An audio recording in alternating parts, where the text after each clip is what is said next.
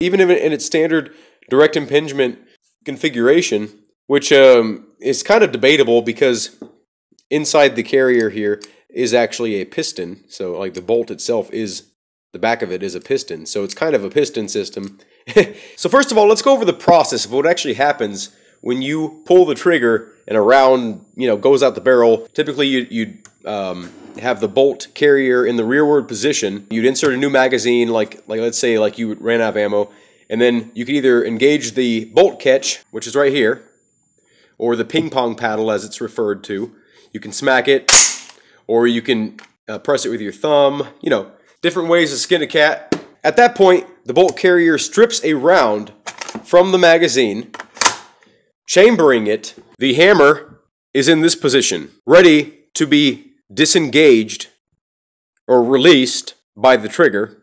So you pull the trigger, this goes forward. It then makes contact with the firing pin, which is housed inside of the bolt carrier group. So when that hammer goes forward and strikes the firing pin, what happens? The firing pin will then strike the primer of the round. This is the primer. So this is inside the chamber, right? The extractor is holding on to the rim of the case. So now picture this in the gun like this. The firing pin strikes the primer. The primer ignites the gunpowder in the case, making so much pressure that the bullet is forced to be unseated from the case, and then forced down the barrel, which is the path of least resistance. So when it's going down the barrel, it reaches a point where there's a hole drilled in the barrel itself, and right here is the gas block. And sometimes they're in different positions. They could be further up. There are different length gas tubes. Once the projectile goes past that gas port, the extra gases behind the bullet get forced into the gas block, which then diverts it to the gas tube. You can kind of see it right there. That gas tube comes all the way into the upper receiver, and you can see it right there. That right thing right there. And that gas gets diverted actually into the gas key. This is the gas key. And there's a hole through this that comes down and then back into the carrier. So as soon as it gets to here, there's an expansion chamber, a gas expansion chamber. I'll show you that right now. Pop the firing pin out. So picture this in the carrier itself, right?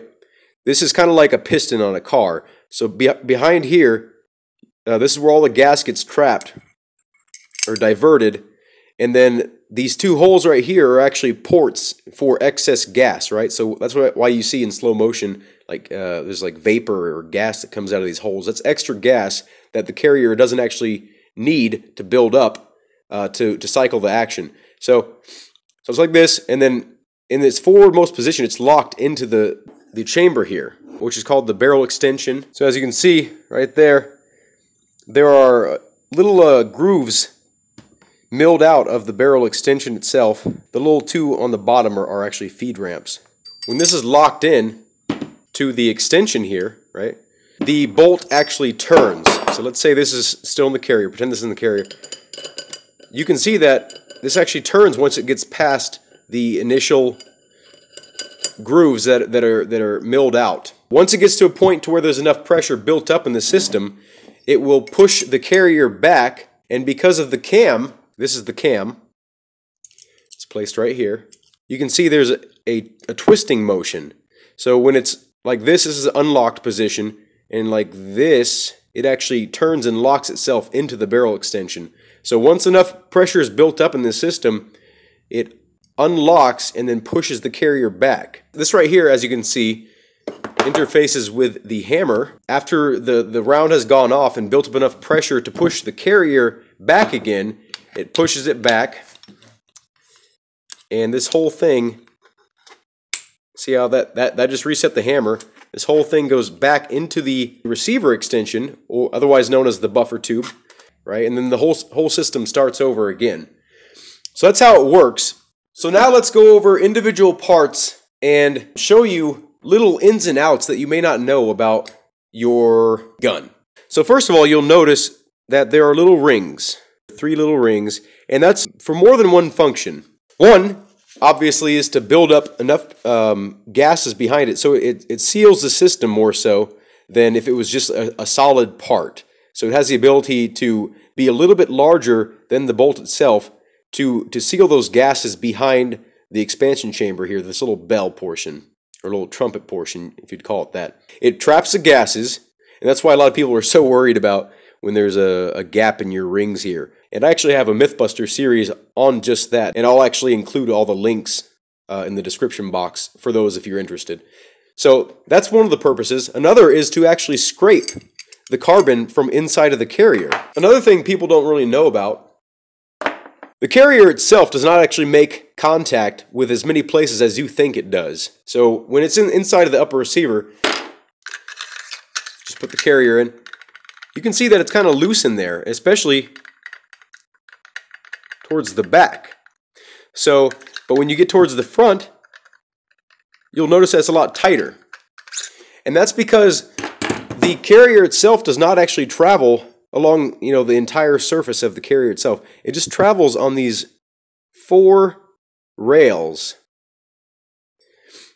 But a lot of people don't know that. So like when they lubricate their carrier, they'll lubricate like all these parts. And you can do that. It's not going to hurt anything. The lube will spread itself around accordingly. But all you really need to address are these rails here. And then pretty much anywhere you just see like your gun wearing. So, and I call that letting your gun speak to you. But a lot of people don't know why their buffer makes noise. Why are there little weights in there? This is actually to control what's called bolt bounce. Because those weights are kind of free floating in there, they actually bounce into each other and reduce the amount of bounce the bolt experiences when it comes to an end here. If you're a new shooter, this might be for you. A lot of experienced shooters will know this, and it's kind of like one of the first upgrades a lot of people do. There's a lot of different types of muzzle attachments. There's flash hiders, compensators, muzzle brakes, thread protectors, suppressors, but the one that comes standard on most AR-15s is called a birdcage flash hider. But what this does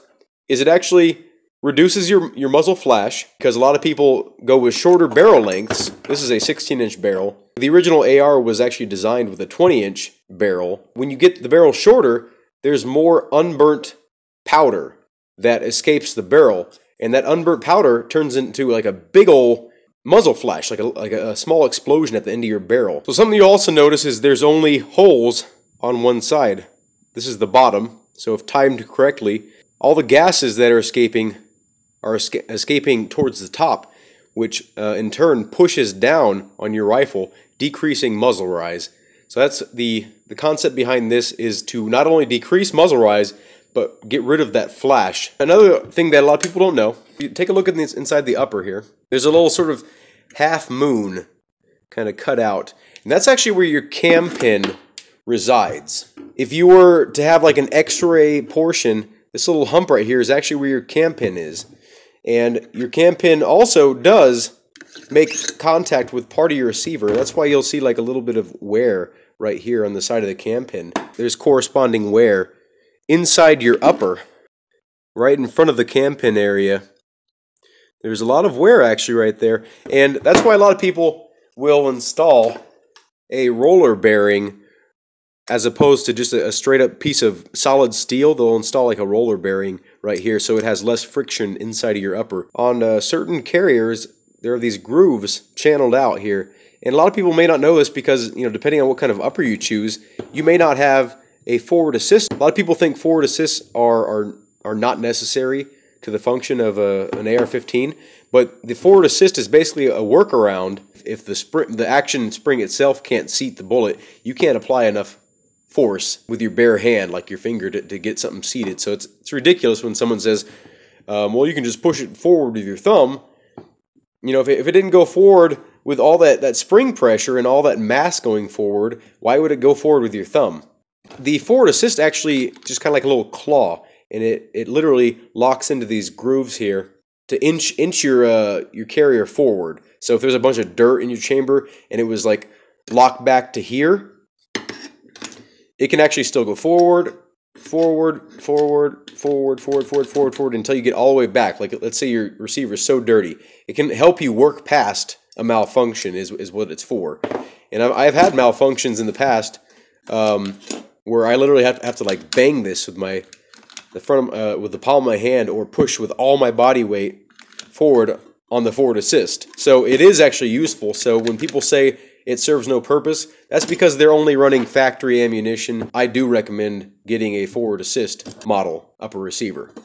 So another thing a lot of people sort of ignore or just don't know about is fencing, and also on the magazine catch area. On the original version, this fencing didn't exist. This fencing, I believe, did, but that actually was a problem because this button could be depressed relatively easy against gear or on the ground. So this fencing is actually to protect this button here, and visually you can tell that's what it's for, but some people just may not actually realize what this is and why it's there. Same with here.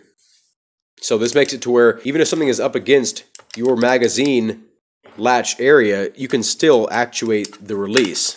Like let's say my thumb is the ground, you know, or a wall. Still will allow this to actuate.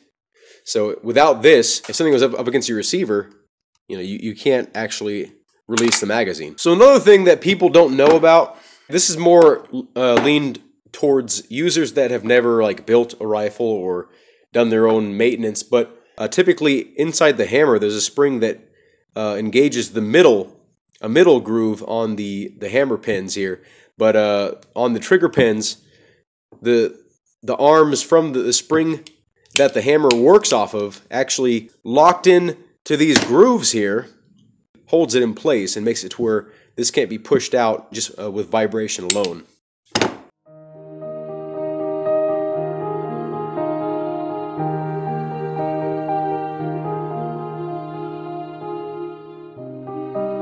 So I hope you guys enjoyed this look at how an AR-15 works and little parts of the system that you may not have known about. Please share this video and then, you know, let people know. Have a good day. Thank you for watching, and I hope to see you in a future video.